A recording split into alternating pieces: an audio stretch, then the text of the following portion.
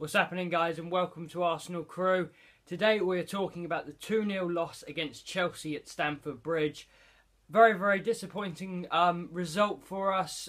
Before we get on to the red cards, let's talk about before the red cards. And before the red cards, we were very, very, very good. We were creating a lot of chances and we were dominating them. We were all over them. They literally had no chances.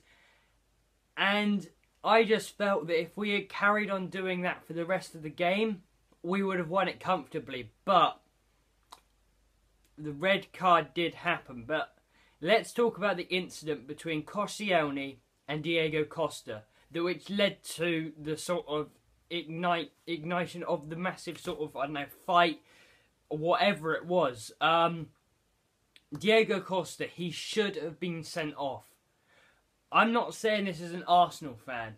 I'm saying this is by the letter of the law. He should have been sent off. If you watch that, he grabbed Koscielny's face with both hands, and then as Koscielny sort of took a step back, he swung his arm round and slapped him. And then, moments later, he chest bumped into him, resulting in Koscielny falling over.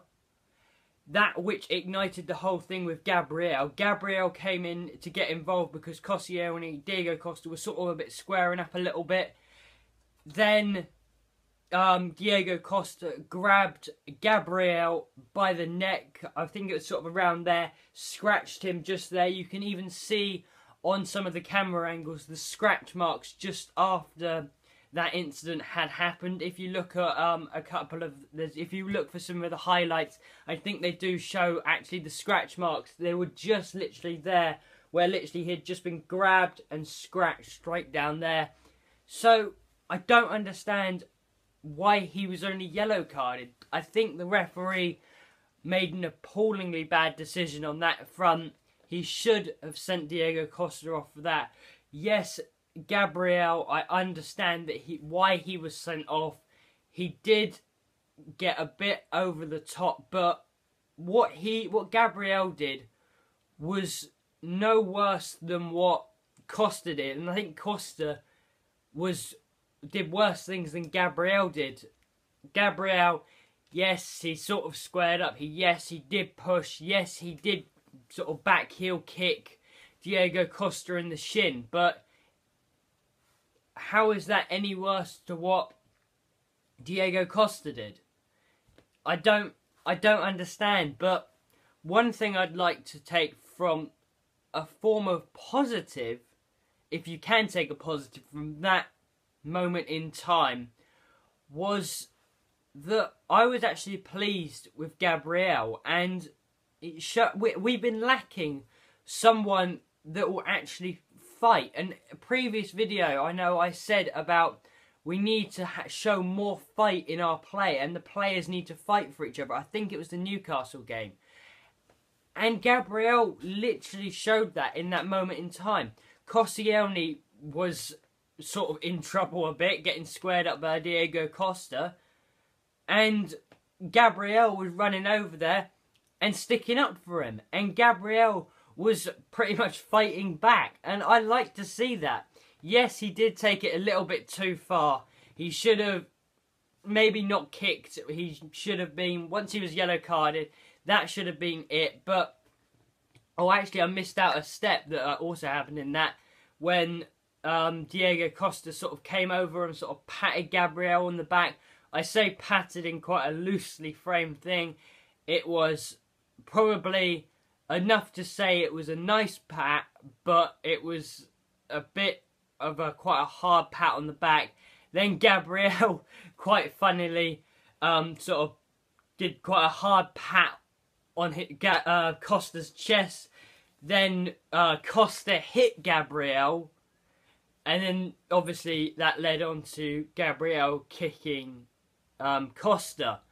So I don't understand why Costa was not sent off.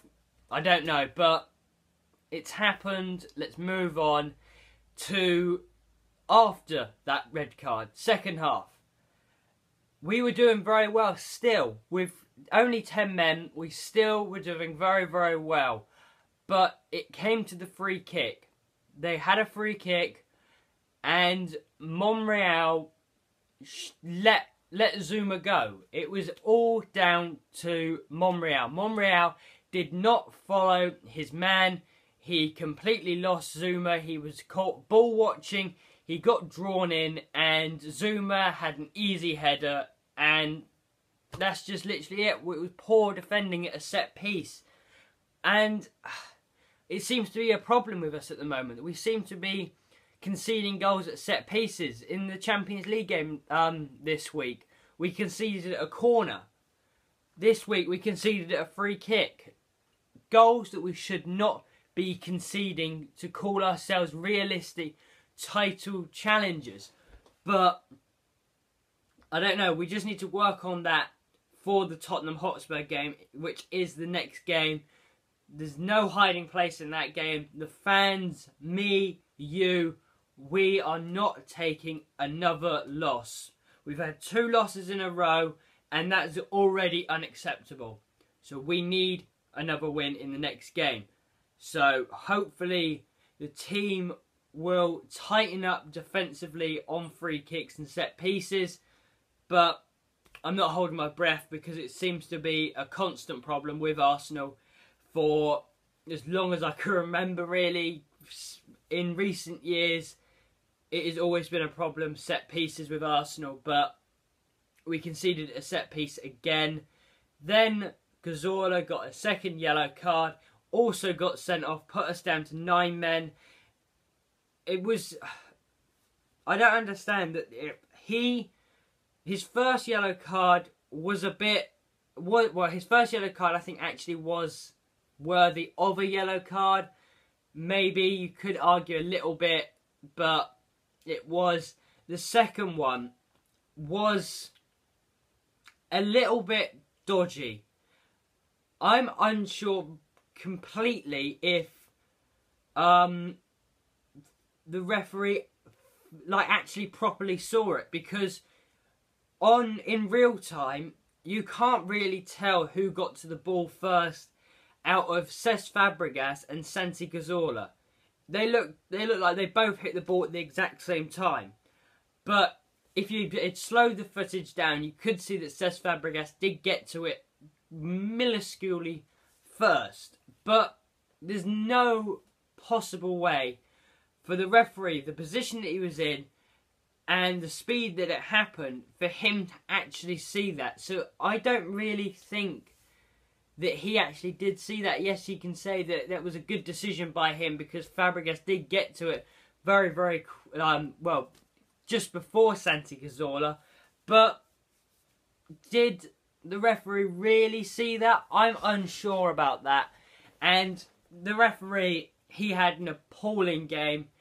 The amount of wrong decisions he was making, and Diego Costa, even after the whole Gabriel Koscielny thing, I think he either pushed or whatever Oxlade-Chamberlain later on in the game, just before Costa got taken off, when Oxlade-Chamberlain wasn't even on the ball. So I don't understand why he wasn't booked for that. Like, I don't see what was the referee thinking about sending our players off when Diego Costa is doing this on the pitch. Because Santi Cazorla, his red card was, I still think, a little bit harsh compared to what Diego Costa was doing the whole game. He was pushing, he was slapping, he was hitting, he was scratching. He was doing everything that it warrants either a straight red card or another yellow. But the ref wasn't doing it. I don't know why, but he just wasn't. Why wasn't he sending Diego Costa off? And apparently Arsene Wenger is asking the FA to ban Diego Costa for the antics that he did do on the pitch. And I hope that he does succeed in that, because Diego Costa should deserve to be suspended for the same amount of time as Gabriel. Because Gabriel didn't do anything more worse than Diego Costa. And Santi Cazorla, fun fact for you guys, that was Santi Cazorla's first ever red card in a league game in any of his professional teams that he's ever played for. He's never been red carded in a league game for all of his teams. So that shows that his discipline has been very, very good for his entire career. But unlucky that he did get that red card, and unlucky that we did lose, because if we had kept 11 men on the pitch, I strongly believe that we would have won that game comfortably. Maybe probably 2-0, I personally think, like they did with us. But it was unlucky that we did lose the game and lose those 2 players. But hopefully Diego Costa will be suspended, because he deserves it. He deserves to be suspended. And I put this out on Twitter when the whole incident with Gabriel, I'm going back to that now, when the whole incident with Gabriel Diego Costa happened. I said, if I was on the pitch right now in the second half, I would do my utmost to really, really wind up Diego Costa, because he was vulnerable at that time. You could just sort of wind him up, maybe leave your leg in a little bit if you weren't on a yellow card. Don't do a really severely bad challenge, but just slightly leave your leg in, trip him up maybe, maybe if you're defending a corner, give him a good shove, give him that, just push him back. And he would have taken the bait so easily in that game. But like I've said, Arsenal players, they're too nice. Apart from Gabriel in that game, I'm actually proud of Gabriel for what he did. Not really the kick, but the sticking up for Koscielny. I'm proud of him for that, but we still lost. And other bad news that have come out from that game, Coquelin. He got taken off at half-time. He got a slight injury in the first half, got taken off at half-time, replaced by Callum Chambers. And it turns out apparently he has got an injury, and he is a strong doubt for the Tottenham game. So it looks like Arteta or Flamini will be playing in the Tottenham game. You can make of that whatever you like, guys, but Tottenham game next. Hopefully we can get the win, because like I said, 2 games on the trot losing is already unacceptable for Arsenal. 3 games losing, that is beyond unacceptable. That is diabolical. So hopefully we will win, and we'll get our season back underway, and also hopefully Diego Costa will be suspended. But thanks guys for watching. Make sure to subscribe to Arsenal Crew, like the video, follow me on all my social medias. Links to that will all be in the description below. And thanks guys for watching. I'll see you next time. Bye.